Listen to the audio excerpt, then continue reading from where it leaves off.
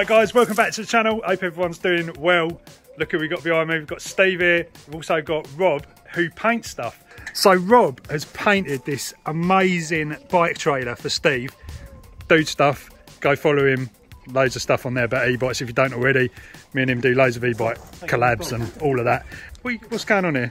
I'm taking the dog with me, don't tell Rob. But yeah, just check all this out. Check this artwork out. It's absolutely crazy. I mean, it kind of looks like a photo, doesn't it?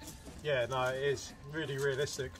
Just looks amazing. Absolutely mad. So this is part of your... My lowrider project e-bike build, which is, we've chosen the style called Chicano. Is it Chicano? Chicano, or Chicano. Chicano. It's like a Mexican lowrider. The style of it. It's like the, you know, the Southern California Mexican gangster. Cut that bit out. Anyway, so if you want stuff painted, Rob's the guy to use. DredFX is his kind of business name. Hit him up. I'll leave all the links and stuff in the description. But we're going to take a look at his paint shop and stuff today, and where he works from and what he does. And we're also going to have a look at doing some work on my calipers, which is not quite as excited as this, but brake calipers for my Audi TT anyway. The soft side of Steve right here. To start a new channel. Cute stuff. Cute stuff. So guys, this is a kind of example of Rob's work. Look at that. So this is like a 5000S frame, or like an enduro e-bike frame. Look at that. That's not real. That's paint.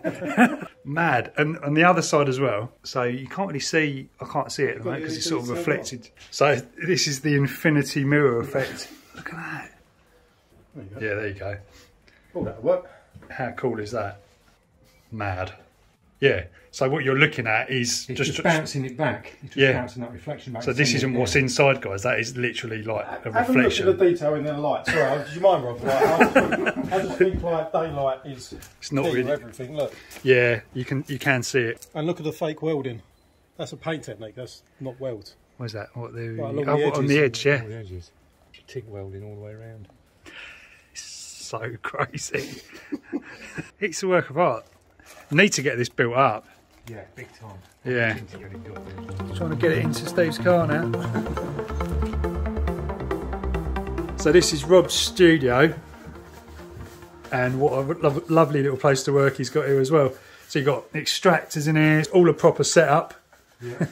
And I still can't believe that bike. It's just so amazing. So we've got the calipers, which I'm not going to be painting, Rob's going to be painting. But yeah, we've got the calipers all sort of not ready to go either, so they need a bit of prep work and stuff.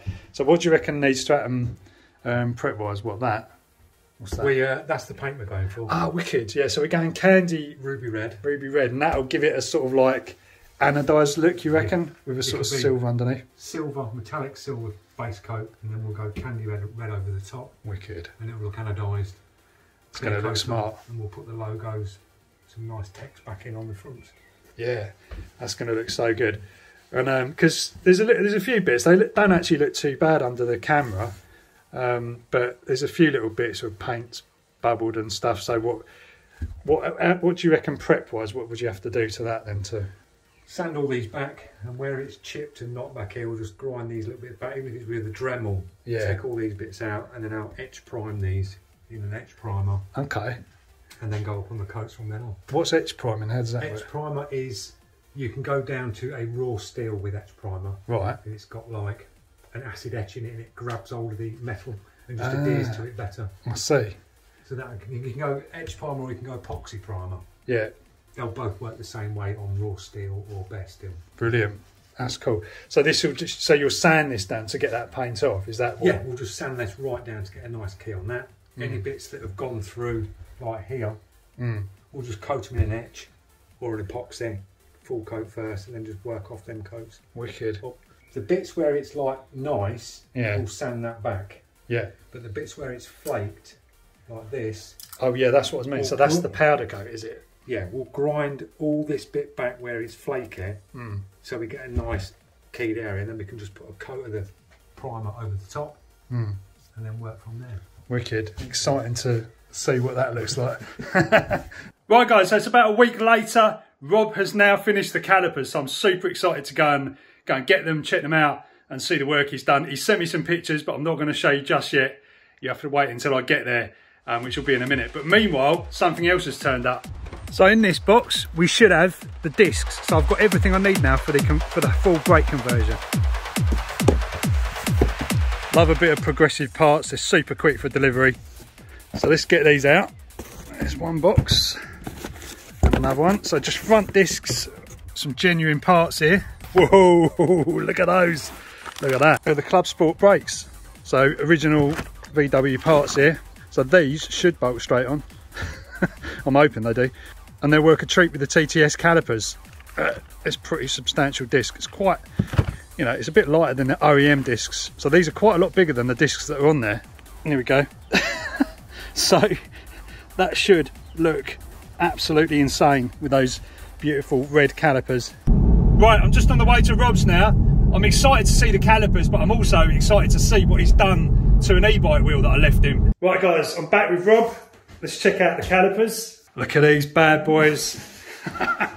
Oh my God, they look absolutely amazing. Done an amazing job. How smart do they look? Are you happy with the colour? Yeah, come out well. They'll look better in the sunlight. Yeah, I can't wait to have a look outside actually. You're under LEDs in here, so it's... Yeah, so we've got complete coverage. So we were saying, obviously this hasn't been a complete sort of refurb on these. It's just been kind of, you know, just a very, very good high-end paint job and kind of sort of refurbished really. But I mean, you wouldn't even know actually, because they just look so good. And he's done these sort of like black fades underneath here. As I say, check out Rob's video where the whole process, he does a whole process on it, and he talks about it, you know, in detail. I don't, you know, understand the full process, but all I can say is they look the nuts. Good. Thanks so much. But Rob did have a bit of a disaster. I did. So this is the wheel. I left him a wheel when this is not the disaster, but I left him the wheel, motor wheel. So this is for a 5000S bike that we sell on Curry Bike Store. A bit like my one that I made road legal. Look at this paint job that Rob has done on this motor. So you've got all the coils, the stator, and you know, some wires in there as well. It looks the nuts. And then you've got like the he's got like an Oz Racing logo going down the bottom. But as you obviously when you paint stuff, you sort of hang it up, don't you? So you kind of you're hanging it up and sort of working around it in all the mist. You come in the next morning praying that it's still going to be hanging up, and it wasn't. And look at it, it's starting a massive gouge out the floor. Yeah, it's good your my feet weren't around, wasn't it? It embedded itself into the floor and it's the paintwork. An absolute ball ache, and it was in like clear coat stage, wasn't it? Yeah, like, so it caught the rim. Oh, but it's not damaged and not buckled, I don't think. I mean, that would just buff out. Bit of if not, I'm just going to go with some black gloss over that because your tyre's going to come round on the it's not on the face. Bit of T-cut. Absolutely fine. Yeah. But that build is going to be insane. So you're waiting for forks, and then I can get painting. Then we'll do the crank, paint that, front wheel, paint that. So yeah, everything's going to be painted on. Everything's going to be painted because it is so far. You've seen, you know, obviously the frame just looks crazy. So yeah, so you're waiting for you want a 24-inch front fat wheel as well. Yes. And then we're going to work out battery and work out control. I've got some bits lying around. Yeah. So we'll get it up and running. We'll get it up and running. And get it on the channel. Right, back now. It's been so cool seeing what Rob's done, especially to the bike frame. Just looks absolutely amazing. But the calipers themselves just mind blown. They just look so good. So I've actually got all the bits and pieces now ready to get these on the car. So I've got the discs, I've got brake pads, I've got brake lines, all that. So tomorrow I'm going to be headed back to Auto Dynamics and they're going to be fitting the brake kit. So really excited about that. And I'm going to take you along for the ride. So catch you in the next video, guys.